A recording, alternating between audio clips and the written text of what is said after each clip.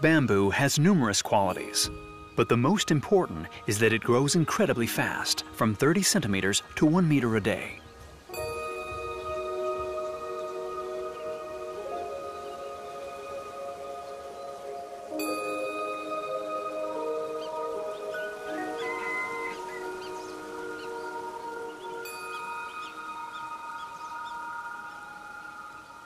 The village is magnificent, set amongst the mountains, with all its bamboo houses. Have the Adi always built like this? We've always built houses in the way we know how. Sometimes to a T-shaped plan, and sometimes to an L-shaped plan, but always according to our tradition. Yes, I noticed there were two types of houses here. One where the houses have a kind of substructure filled with branches, and another where the house stands on small plates. That's right, two types of house. The one we live in, and the one where we store grain and rice, which is raised. We fix the plates to protect it from rats and snakes. It stops them from climbing up. But have the Adi always used bamboo to build their homes? Construction has always been done with bamboo because it's easy to transport and assemble. And when people get old, they can't carry wood anymore, so it's much easier to use bamboo. Is the survival of the Adi really linked to this natural environment? Yes.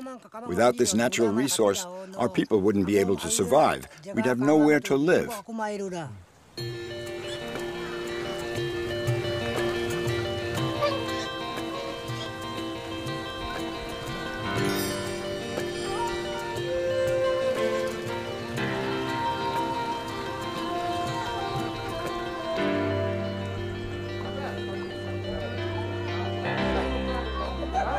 Ghani Zaman is one of a generation of Indian architects who wants to combine local traditions with the techniques of modern engineering.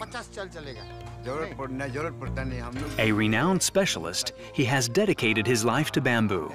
He visits the Adi to learn more and swap knowledge with the people who, since learning how to walk, live for and with bamboo.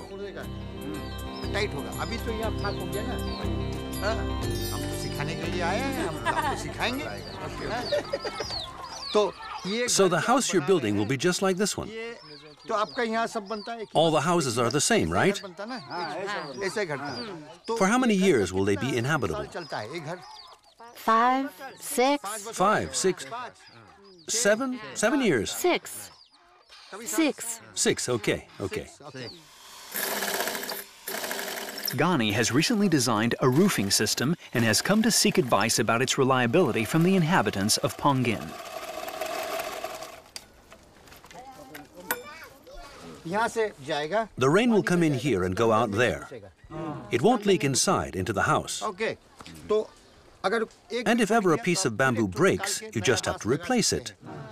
Whereas with leaf roofs, the slightest leak and you'll have to change the whole roof.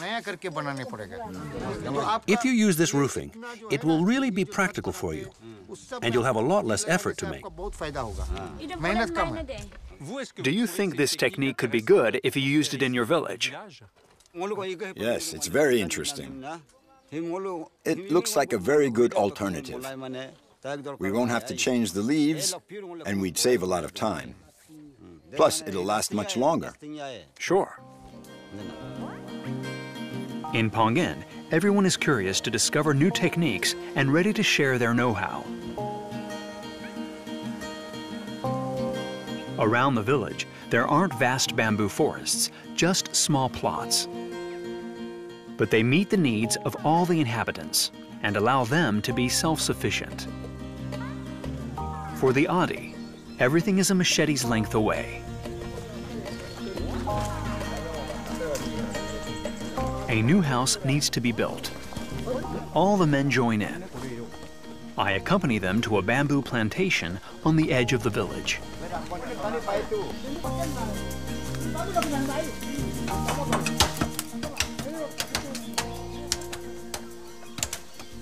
Funny. How do you pick which bamboos to cut? If we cut them during the full moon, it's no good, because that's when they have the highest quantity of sugar, and that attracts insects. So we wait until the third day after the full moon before cutting them.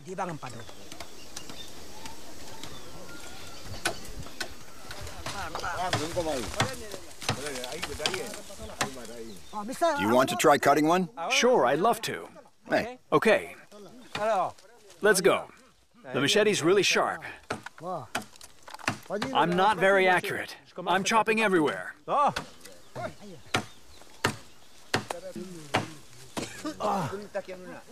It's not easy. Almost there. chop at this angle. Like this? Backhand. I thought it was the age of the bamboo that mattered. You can't cut bamboo before it's 2 years old. We can tell its age from its bark. Look at this one. It's smooth and clean. So it's a baby bamboo. On the older plants, you can see black marks. As they grow, the bark becomes rougher. To build a house, how many bamboos like this do you need? Because they're really big. We estimate the number of bamboo plants we need instinctively. So, first and foremost, I listen to my heart. But I do know that for a small house, you need about 50. To build a large house, you need about 100.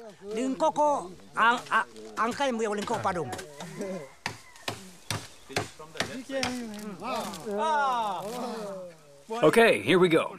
Let's make it fall. Thanks.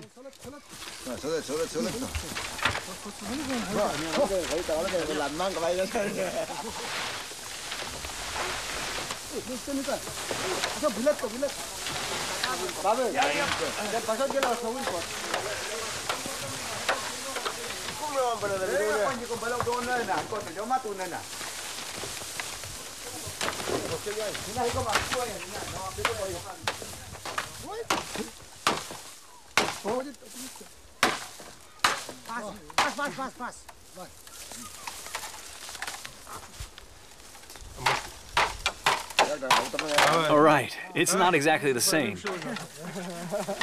You need to get the hang of it. I chop any which way.